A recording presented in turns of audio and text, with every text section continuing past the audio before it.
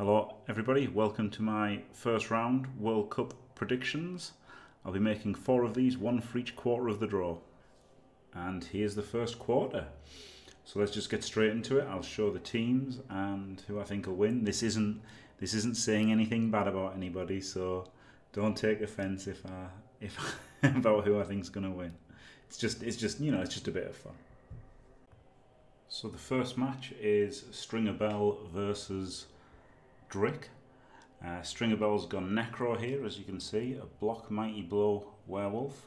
The Werewolf won't really claw, won't be doing anything against Wood Elves. A Wrestle Werewolf, a Guard Fleshy, a Tackle Fleshy, who will be doing things, and a Block Ghoul. He's only got 1 Ghoul, 2 rerolls, and 13 players, so he doesn't have the 3rd reroll. But this is the problem that I had with Necro. They can't fit everything in, but it's certainly a decent build, and Stringer Bell's a great coach.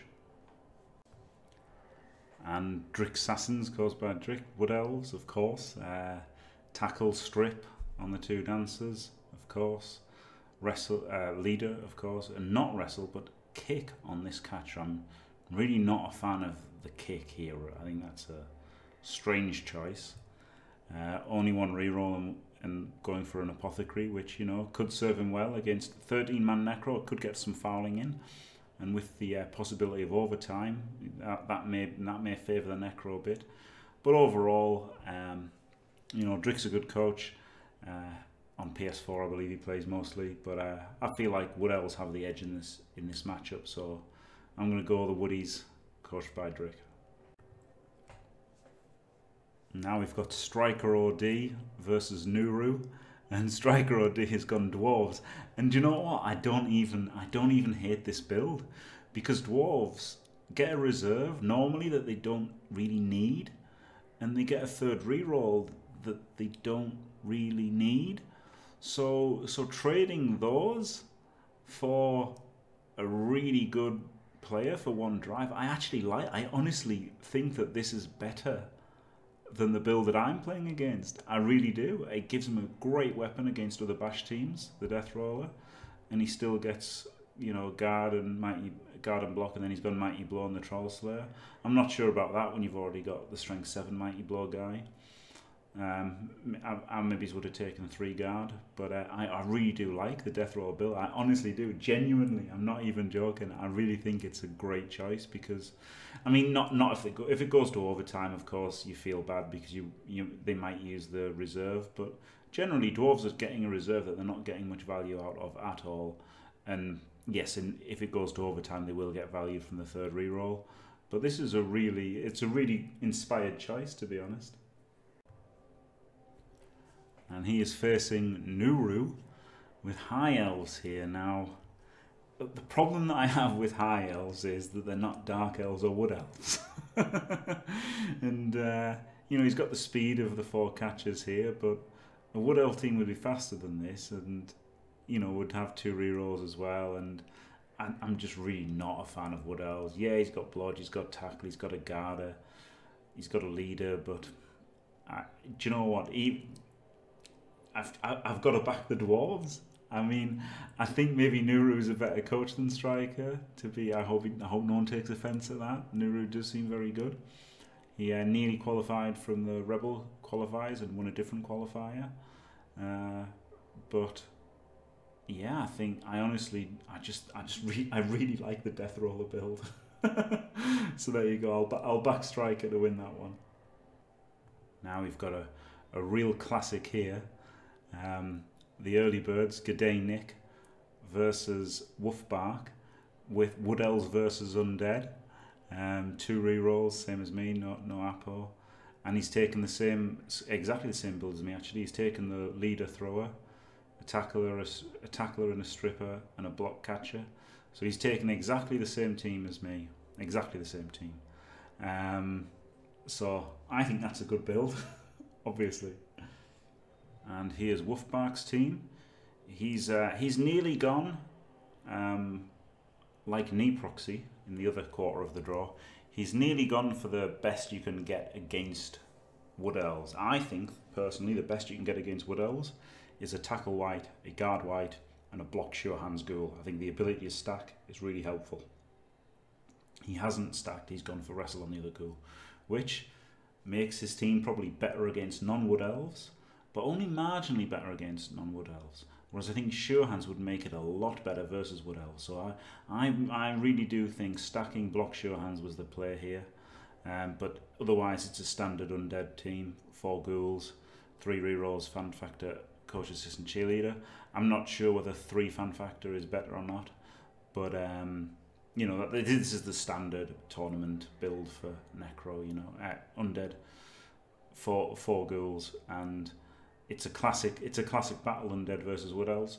The balance slightly favours wood elves in the NAF format, so I'm gonna back Gdanik in this just because wood elves are really good, and he's gone the same build as me. And now we've got Andy Z versus Ungern in a human mirror. Human's very popular, of course, because they've got 5 normal skills and a double in this format, which makes them very strong, the strongest bash team, I think, and obviously others thought as well. This is a bit unusual in that he's gone 13 players rather than the Apothecary. I would have had the Apothecary in case one of the Star Blitzers going down, or even a catcher or thrower. But I can see the point in going 13, gives them an option to foul against Wood Elves, certainly. And the skill package is what I expected people to go for. 3 guard, tackle Mighty Blow, and a block Ogre. Not what I would have gone for. I would have moved this Mighty Blow and turned that into a... Well, I would have turned the block into a guard on the Ogre, and the Mighty Blow would have been a guard on one of the catchers, and I would have gone without Mighty Blow game 1, you know, just a max guard. I would have had 5 guard and a tackler. But this is what I expected to be people to go with. You know, people like block on the Ogre. I mean, it is good, obviously, makes the big guy reliable. Tackle Mighty Blow against all the elves and stuff, and, you know, blitz every turn with him, and then 3 guard on the blitzers. It's what I fully expected for, you know, to be the most popular skill package. I'm not a fan of going 13 players, but I can see the merits of it.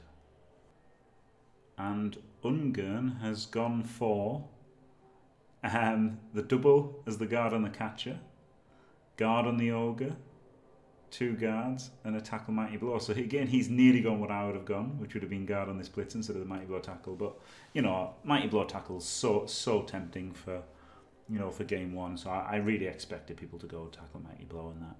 I'm not going to keep going on about it for all the human teams now. Again, he went 13 players, which I would have valued the 3rd reroll more.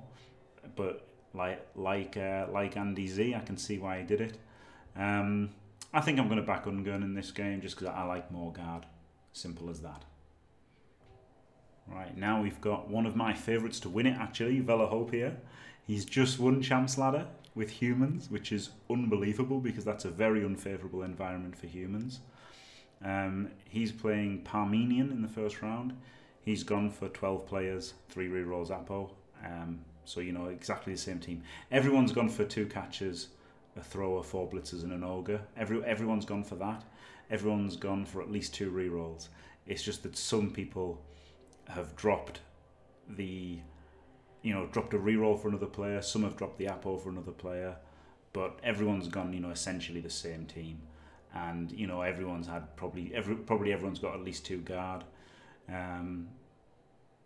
He's chosen a normal block for the throat to protect against Wood Elves. I think that's a fine idea. Make your team a bit more resilient against Wood Elves. Obviously, you've always got to think about Wood Elves when you're building a team for a res tournament like this, because Wood Elves are a terror.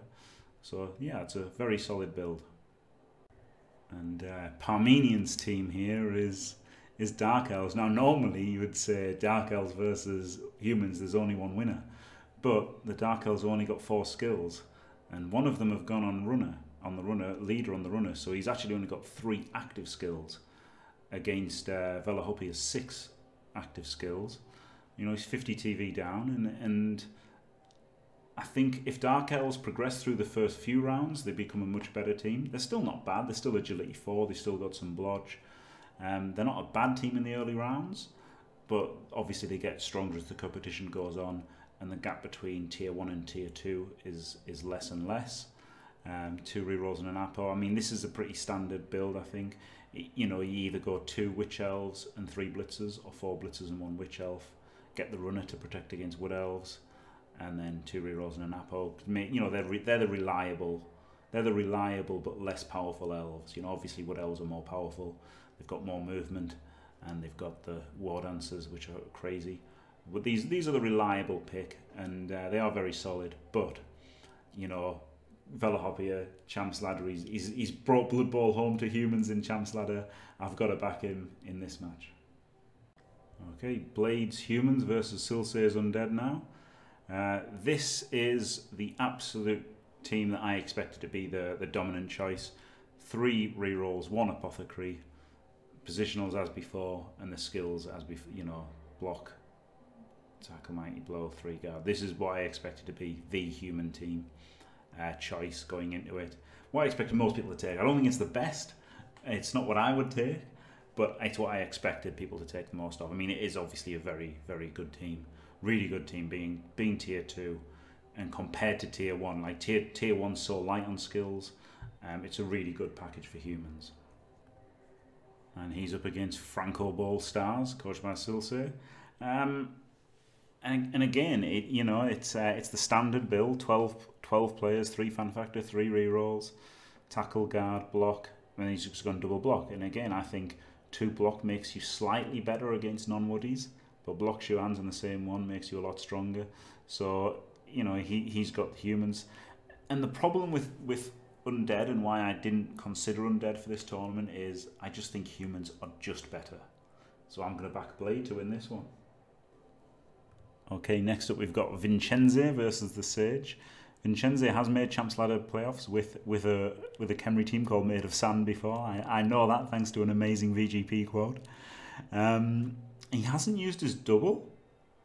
He's just taken tackle, mighty blow, 3 mighty blow and a guard. I think that's a bit crazy. I would have definitely tried to use all 3 doubles on block Tomb Guardians. I think that would have made his team way better.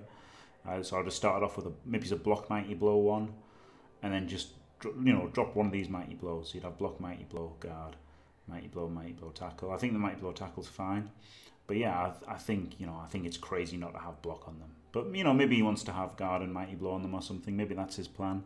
But I would have really wanted block Tomb Guardians.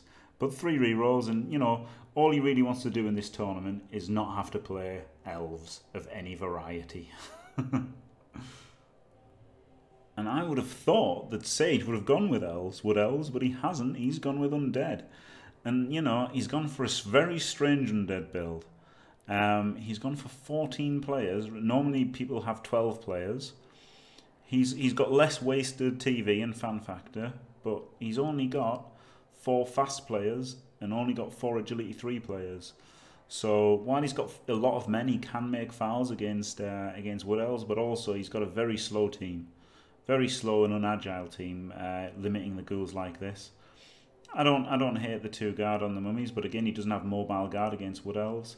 Sure hands on the ghoul is a bit of defense against woodies, but he's got lucky a bit in his side of the draw, not having many Wood Elves on. So, but having said that, I just think that his team is tailor-made for this Khemri team, and it's nothing against Sage whatsoever. But as Undead, I feel like as any bash team at low TV, it's just a nightmare playing Khemri. You just can't really get anything going when they just fully outstrength you, the way they do. And he hasn't even got the movement that a normal Undead team would have. So I'm gonna back Vincenze. And the last match in this quarter of the draw is Chobaran versus Mr. Light. Chobaran has Skaven, and he hasn't stacked at all, so he's got his options open to stack in different ways, like for example Claw Mighty Blow or whatever later on in the tournament, but he's only got 3 gutter runners. I am speechless. I think if he had gone 13 players, he would have got an extra gutter runner, and he would have had a thrower to have strength 3 sure hands against Wood Elves. I think that's a very, very strange decision by him. He doesn't have a wrestle gutter runner either. Normally you'd have a wrestle one for sacking, wrestle strip later or whatever. But generally you have 4 gutters and you have 2 with block and 2 with wrestle.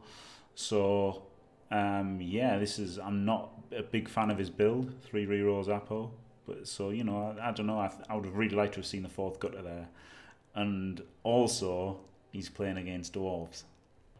And Mr. Light's a great coach, and Dwarves, you know, are likely to just beat the crap out of the Skaven, and he's got 4 guard to do it. I like just going 4 guard. I mean, I would have liked block on the runner as well for defense against Woodies. I like only 1 Troll Slayer. I like 12 players, 3 rerolls, and an apple. But you know, this is what I mean. I really didn't hate the Death Roller idea. The Death Roller idea isn't terrible, but this is just your absolute standard dwarf team here, and I reckon he'll just steamroller. He'll steamroller with this team, and it'll be, you know, I don't want to say an easy win, but I reckon he should go through. So yeah, there you have my predictions there for the round.